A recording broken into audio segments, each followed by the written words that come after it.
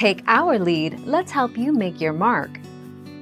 Our goal is your satisfaction. Let us show you the way.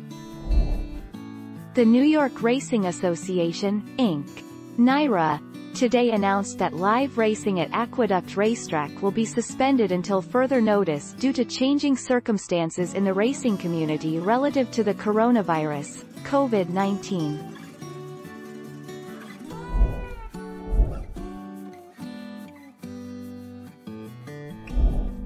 Take our lead.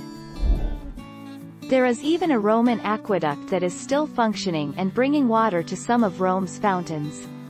The Aqua Vergine, built in 19 BC, has been restored several times, but lives on as a functioning aqueduct. Roman aqueduct at Pont du Gard, crossing the Gard River in southern France.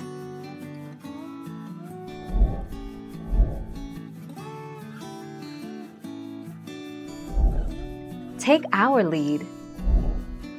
Aqueduct Racetrack is a thoroughbred horse racing facility and casino in the South Ozone Park and Jamaica neighborhoods of Queens, New York City, United States. Aqueduct is the only racetrack located within New York City limits. Its racing meets are usually from late October, early November through April.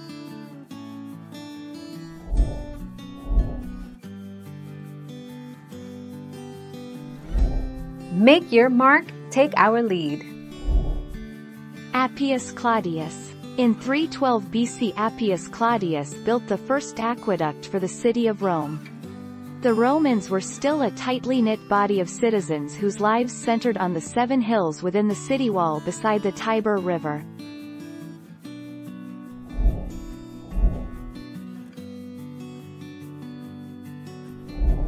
Let's help you make your mark.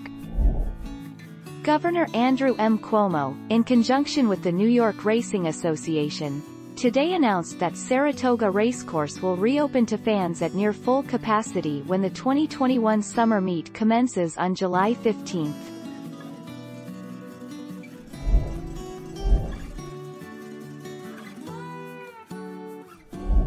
Let's help you make your mark. Asterisk fans attending the Belmont Stakes, the third leg of horse racing's Triple Crown, won't be permitted to walk up and buy tickets on Saturday, June 5, but will instead be required to purchase in advance.